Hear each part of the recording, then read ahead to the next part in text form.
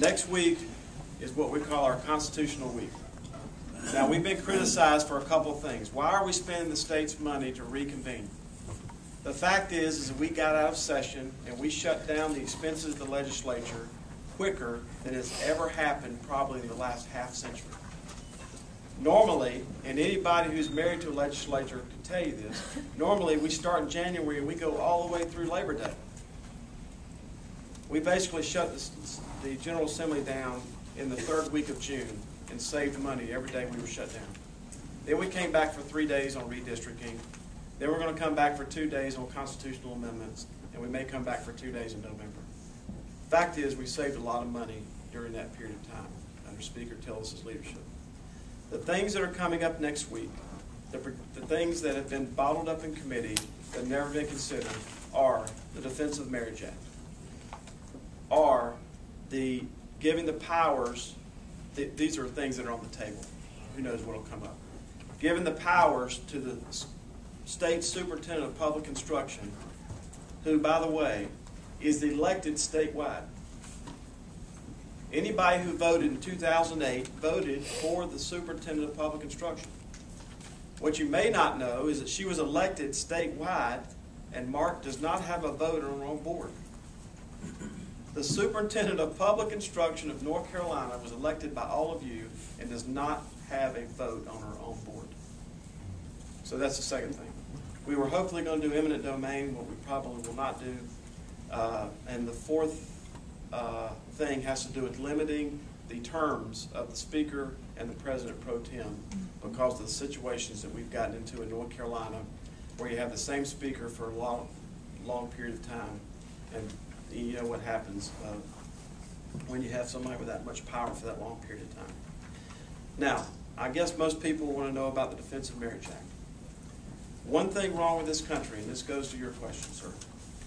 One thing wrong with the country is that people apply for these jobs back home by saying one thing, and then when they get to Raleigh or Washington, they do something different.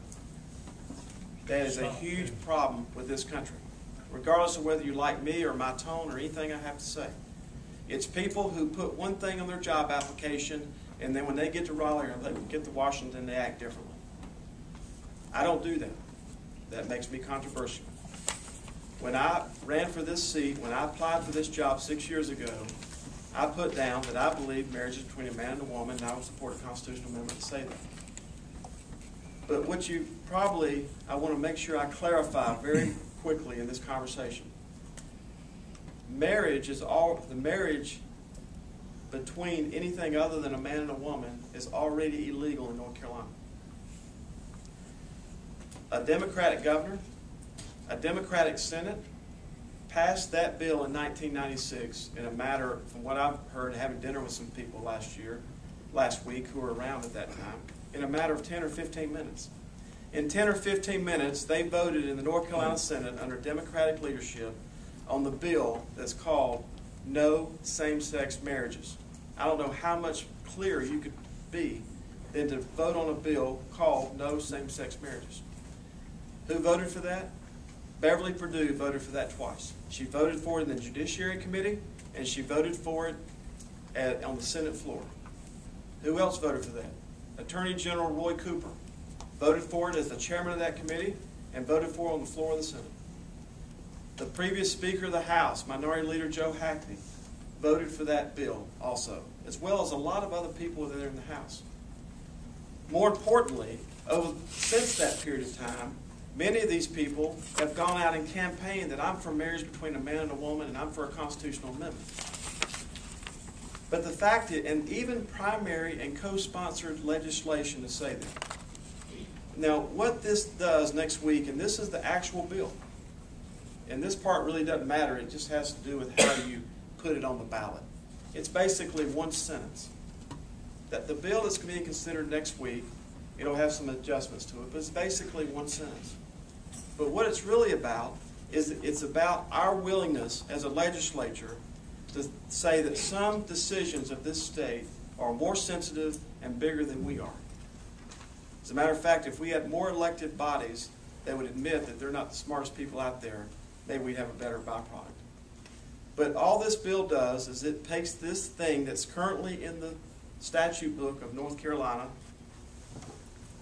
which looks something like this: no same-sex marriages, passed in 1996, and it gives the people in this room an opportunity to put it in here.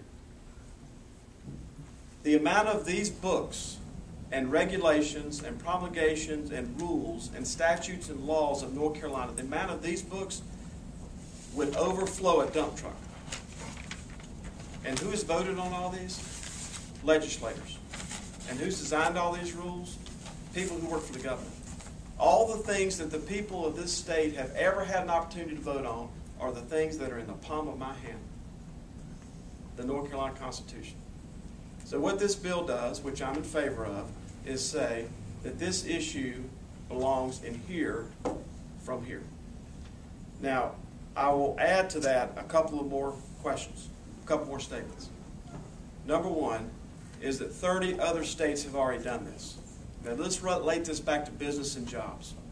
There's a book that came out last month called Rich States, Poor States. In the book Rich States, Poor States, they measured the financial vitality of the 50 states in the United States. 9 of the top 10 states in the U.S. have a marriage amendment in their constitution. So this whole argument about somehow or another this is going to drive away business is false. The fact is that anybody in this room, including the small business owner sitting here, is in business for one basic reason. He wants to provide or make a product that people want to buy so that he can make a return on his investment and hire some people along the way. That's the main thing they do. The second thing I want to say is that, after this gets refined, is that there's nothing in this book that involves private transactions. There are some people in this room who are medically more qualified to make medical decisions than I am. The fact that this gets in the Constitution is not going to restrict anybody's ability to designate anyone else to make a decision on their behalf. It's not going to keep anybody. I could name you as my beneficiary for my state pension plan. You can do it today, you can do it tomorrow, and you can do it after this amendment passes. It's not going to do anything to affect people's ability to designate who they want their beneficiary to be.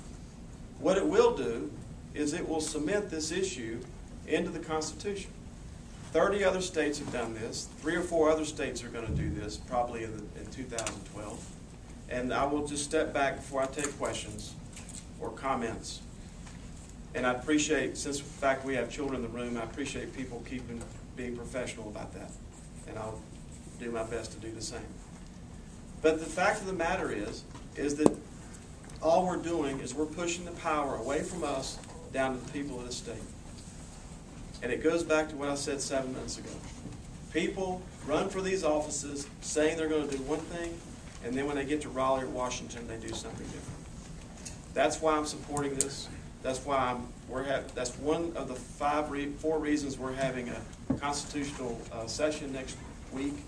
And with that, I'll be glad to answer any questions that anybody has on that subject for the next 15 minutes.